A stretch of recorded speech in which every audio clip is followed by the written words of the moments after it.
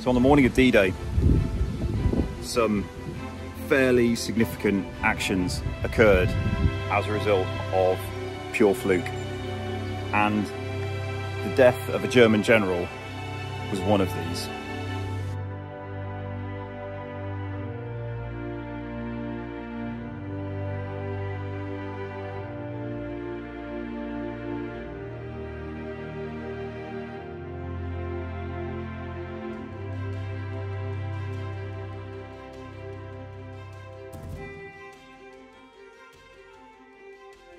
So I'm now between Picauville and Etienneville in the 82nd area of the Cotentin Peninsula, and very close to Chateau de Bernaville, which was the headquarters of the 91st Luftlande Division.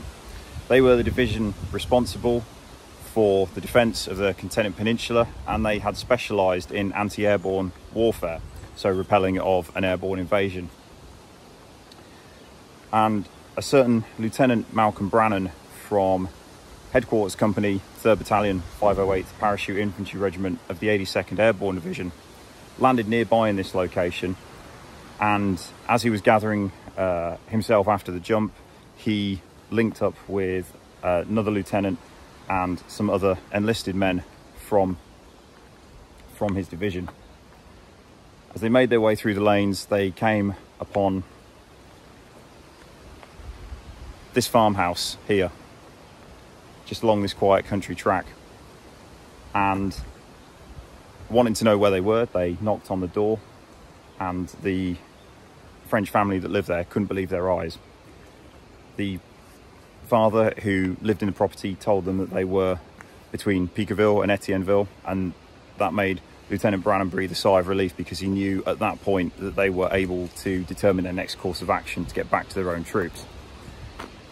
Also, the kids that lived there, they were also very surprised to finally see American uniforms. Now, just as this was going on, all of a sudden they heard a vehicle coming, and the men who were in this area got into a defensive position, and Brannen stepped out into the middle of the road and tried to halt the vehicle. The vehicle only sped up, it didn't stop, at which point Brannen's men opened fire and destroyed the vehicle's forward movement. The vehicle crashed into this wall here.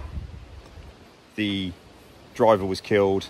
One of the other enlisted men in the car, Lt Brannen, was I think thrown clear and tried to make his way into that ditch.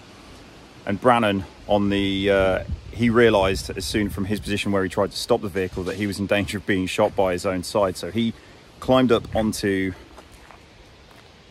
this bank here and was able to watch this unfold.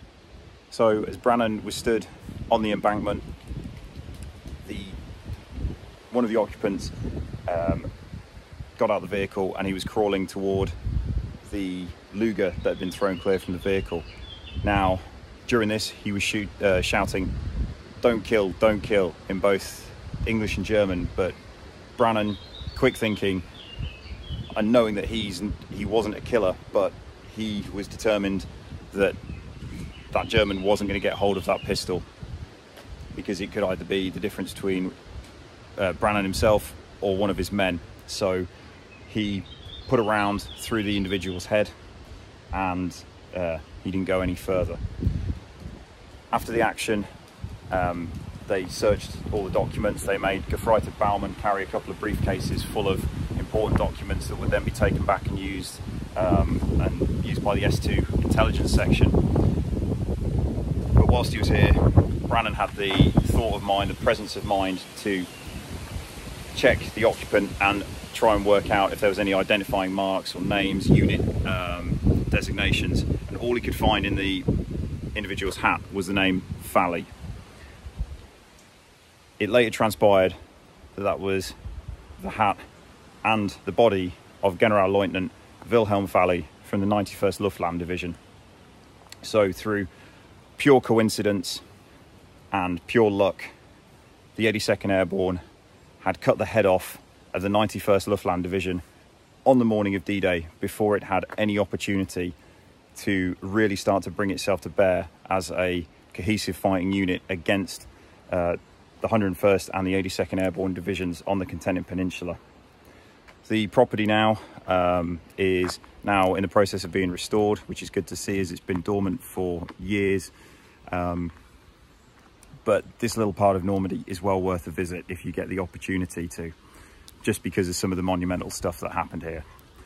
So if you've enjoyed this short episode about Malcom Brannen and Wilhelm Falley, then please tap that like bell for more content, and don't forget to like, comment and subscribe to WW2 Wayfinder. It's all really appreciated. Okay, cheers everybody, see you in the next one.